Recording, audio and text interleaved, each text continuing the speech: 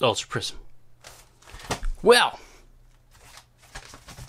we've done Forbidden Light so much, and by so much I mean not even as much as Ultra Prism, but we've done it a lot recently, and I just wanted something different. Okay, I just wanted something. Don't blame me. I just wanted something different.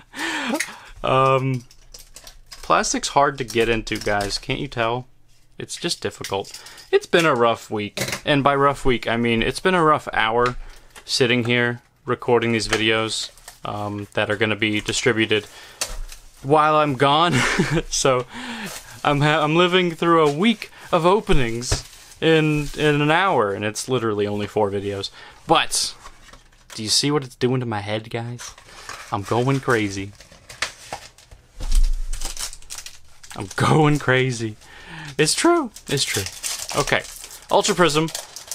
We still need 1 gold card. It's the Lunala. We still need Lily full art. We still need Cynthia full art. And if there's any hyper rares, I don't know. I've totally forgotten about them. So, we got a Torterra holo on our first pack. Alrighty. That's cool, I guess. Cool. There's so much trash underneath my chair right now. More Lull.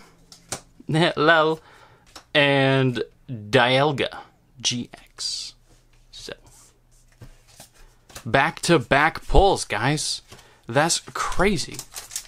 See, this is what I like. Ultra Prism spoiled us. Because in Forbidden Light, the codes are facing, like, the actual scannable parts facing the camera. So, lots of people end up taking my codes, and I'm not complaining. I'm actually just, it's just something that does happen. You know, and if people are that desperate for codes, that's fine. I'll let them have it. But it's kind of nice not having to worry about it. Like Ultra Prism has the codes facing the other way. It just makes life so much easier. Something stuck to my arm. Anyway, ooh, Cynthia. Cynthia. You know what would be kind of cool is if they brought back that gold name text. And so maybe, I don't know, instead of reverse, they kind of did like actual hollow portrait, or like hollow background, and then gold name in the trainer. I think that'd be cool. I don't know. I'm totally going off on a little rabbit trail thing. Anyway, okay, that's a hollow. I think that'd be cool for like trainers. Instead of reverses, or in addition to reverses. I know.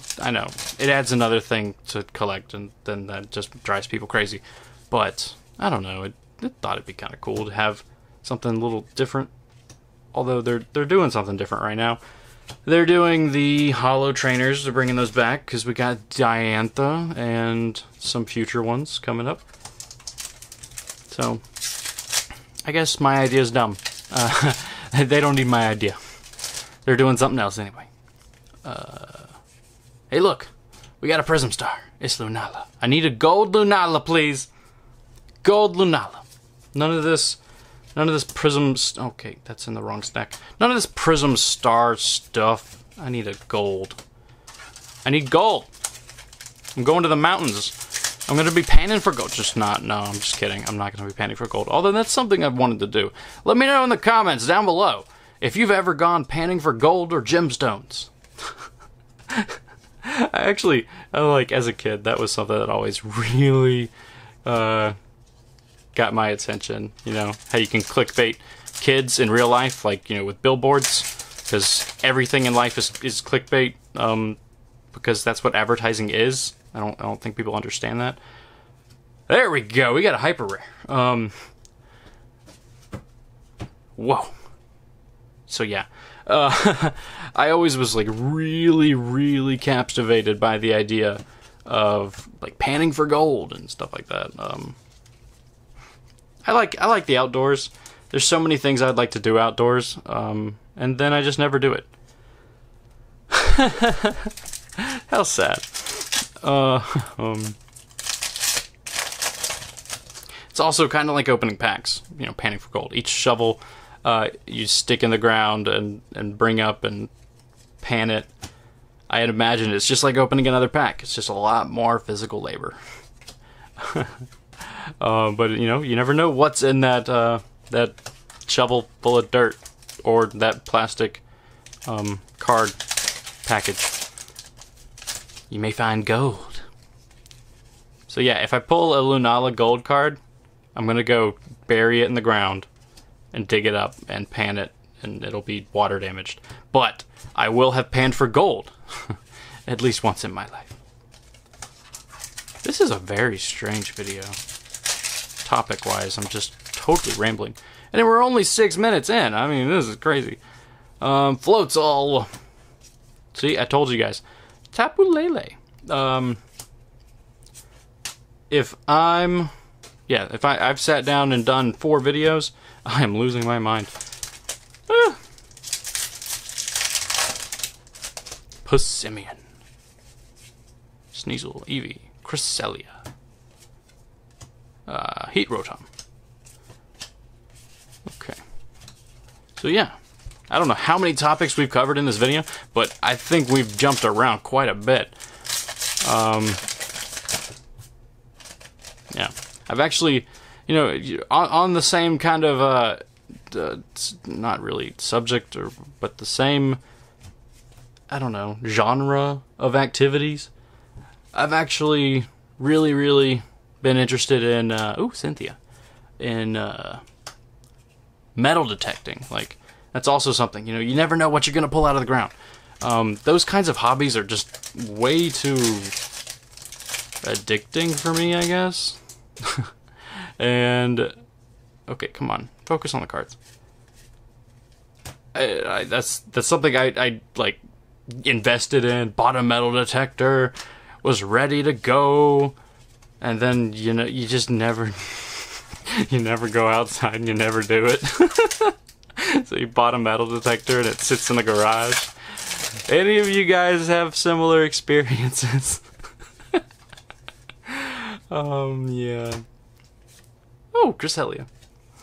But yeah, that's kind of a trend with me. Is I'll invest in something that I really think I'm gonna love, and then I just never get around to doing it. Terrible.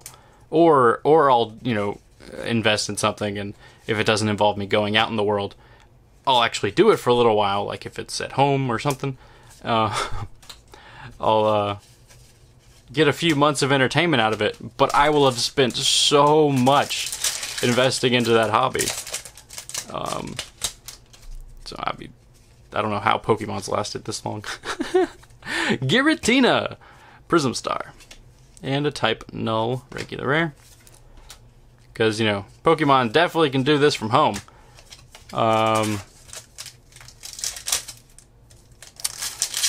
Yep. And you can see how well that's gone. I've totally gone over my head with Pokemon. Hey, there we go. A Bastiodon Hollow. I've looked at Pokemon and I've gone, man, when is it gonna turn into one of those hobbies that just like, you know, gets put on the wall and not touched ever again? Like, is that gonna happen? What? I guess not. I've actively been doing this channel for, what, 2 years now? Yeah, 2 years. And it's been like a weekly thing. I don't think I've ever gone more than like a couple days without well, I think 2 weeks, maybe 2 weeks was the maximum I went without posting a video, and I think there was a reason for it. But I can't remember. Yeah. We got some, yep, totally. Rambling and drawing a blank at the same time. Wow. Holy crap. Look at that stunky. We got a huge offset. Gosh, we can see the print dot there and everything. We got a Heatran holo. That was a crazy off-center. Off-center, that's what it's called, not offset. What am I doing? I have no idea, guys. I am totally losing it. Torterra. I think in my previous video, I don't know what order I'm going to upload them. That's not the right stack. Was it? Was that a rare? Oh gosh, I did not expect that to be a rare. My previous video, I think stuff got real. I only recorded it maybe like 15 minutes ago, but for you guys it might have been 2 days ago. I think, oh god, I thought that was gold for a second. I was flipping out inside. Oh, yeah. Like, had started having flashbacks when I saw a wishful baton, you know, just like, man. Discipline your children. It's just, they might freak out at a Pokemon card down the road. Oh, man. I wonder if there's anyone that's going to get triggered by those kinds of comments about disciplining your children. Whatever. It's not my place. Anyway. Oh gosh, YouTube. I'm just talking to a camera. Oh god, oh my god, that's awesome. Cynthia full art.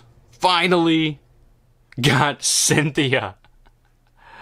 That is amazing.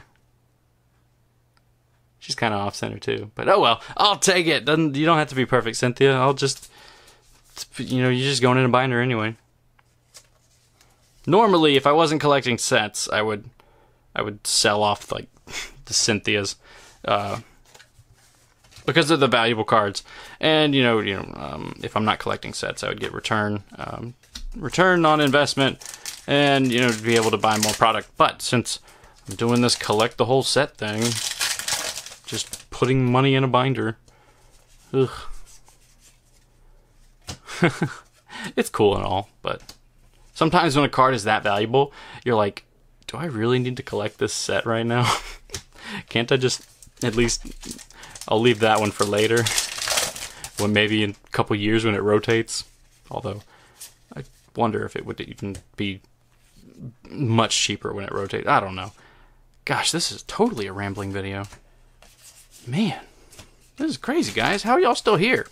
I don't know. This is crazy. We got a Cynthia and a freaking hyper rare. This is why I love this set, guys. I love Ultra Prism. It is so much better than just anything else, right? I don't want to open Crimson and Beige. I'm like, well, okay, Guardians Rising is awesome, but compared to Forbidden Light, Ultra Prism just, you get to pull so much stuff, and that's fun to me. Is when you pull the numbers, and also getting some quality stuff is good, but when you those Forbidden Light boxes, talk about just, I don't know, man. They are just rough on your emotions. They're just hurting my feelings. It's just like they're insulting me. Hey, a reverse Lily. Yeah, totally hurting my feelings. That's the right way to put it. They just hurt my feelings, I guess. Okay, so we have Turtwig, Riolu, Mo Rotom. Gosh, I am just losing my brain. Losing it. Whoa. Throwing packs.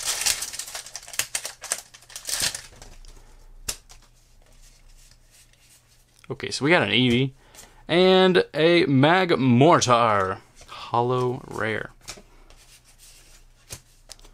We're down to 3 packs here, guys. I think I still have 2 more boxes of Ultra Prism. I have no idea if I really want to open them, but maybe. I did open one off camera. One night, one night. Okay, let me tell you about this night, guys. Oh gosh. I was watching something, streaming, and oh gosh, I felt the urge to open packs. I opened 2 Guardians Rising booster boxes, a Burning Shadows booster box, and an Ultra Prism booster box. Off camera. So yeah. That was crazy. Finally, out of Burning Shadows, I was able to pull... Out of that one box of Burning Shadows, I pulled an Acerola full art and a Guzma full art. No Charizard, though. I think I also got a Secret Rare Choice Band. I can't remember. It was a good night. Like, it was a lot of fun. Just sitting down, cracking a ton of packs at my own pace, just enjoying it. Like, I love making videos, and it's fun. But sitting down and just cracking into a pack, cracking into a box, it's kind of like, you know, having a cold one. It's just relaxing. And so that was really cool. I'm glad I did that, even though it was $400 worth of boxes or whatever. Leafeon GX. That was the last pack, guys. Craziness. Where's the time gone? Pokesoup just totally rambled for like 16 minutes. What? Okay, so pulls. Palkia, hyper rare. Think I already have it. Leafeon. Finally got Cynthia. That's amazing, though. Darkrai, Palkia, Dawnwing, Necrozma. We have a Giratina, a Lunala, Prism, and Dialga. So, I'd consider that a great box. Got a card I didn't have, especially like almost the most expensive card in the set. I think Cynthia's like second most expensive. I'm not really sure. I think the Gold Soul Galeo is the most expensive. Cannot remember though. Thank you guys for watching. Hopefully you enjoyed Rambly Soup. Oh god.